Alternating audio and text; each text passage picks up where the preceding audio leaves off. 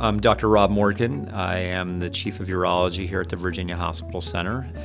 I founded our robotic surgery program here in 2005. I love robotic surgery to see what we can do now with the technology.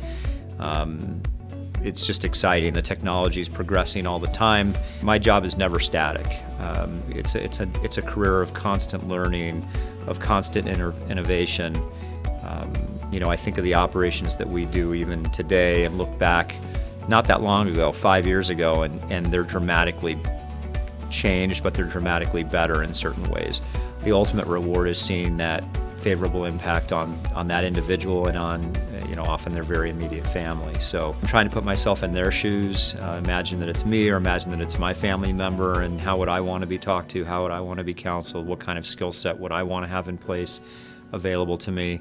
You know, you just be authentic, and I think most of the time that resonates.